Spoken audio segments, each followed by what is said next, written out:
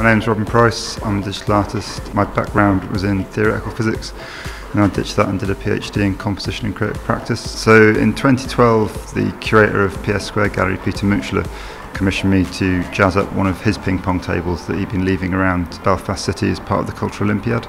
I put LEDs on that, basically didn't have much of a budget, but made sort of a smaller version of this, and then off the back of that I was able to get Arts Council funding to build this piece. It brightens the place up a bit, and I think if you can sort of create a tiny moment of wonder or joy or spectacle that then people have to carry around with them afterwards, that is a public good. You can't put a financial benefit on that, but it is to the betterment of everyone.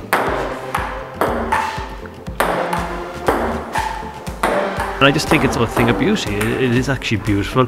It's also the interactivity. So when you're playing this game, you're hearing sounds, you're hearing music, you're seeing beautiful, like 4,000 LED bulbs flashing at you.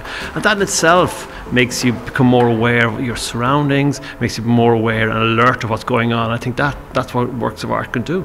This is a restart. I mean, the Digital Hub did start engaging with the visual arts and creativity a long time ago when it started in 2004. And what we're going to be doing is inviting artists to make work online or offline, like Robin's piece, but that connection between technology, digital work and creativity is important to us. So yeah, watch out for this space. It sort of speaks for itself. It's pure sugar, really. Like, it's just pure joy in ping pong form.